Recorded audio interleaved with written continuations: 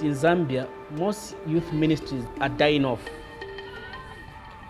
I have been to a Christian evangelical church, find them using a Jehovah's Witness material.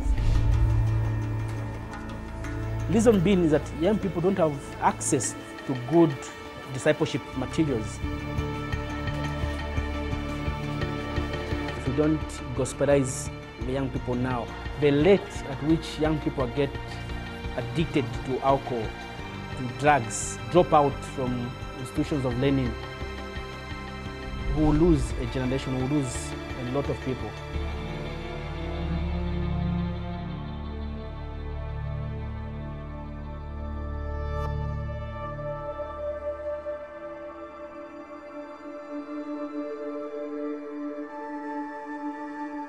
Lead the Cause in South Africa was a life-changing time for me.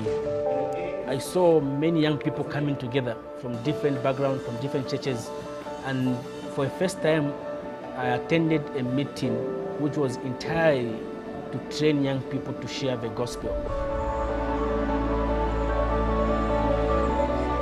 Gospel Advancing Ministry moves the youth leader from being the superstar, becoming a coach, and empowering young people to do the work.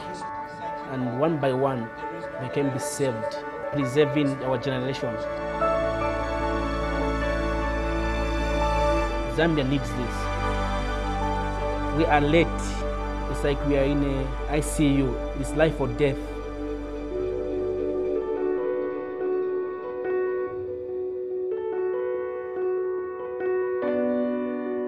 Zambia is surrounded by 9 countries, and I see it like a strategic center.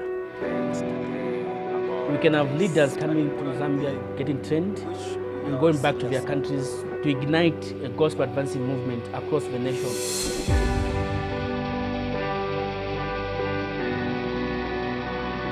I'm looking towards a time when Africa will begin to send missionaries and not just receiving missionaries. We are so grateful that God has used us to be in schools, universities, pastor fellowships meetings, a summit for leaders, and an LTC to see this work set ablaze. I can't wait to see how God will use Dare to Share to empower, to energize Zambia and Africa. Until every teen, everywhere, hears the gospel through a friend.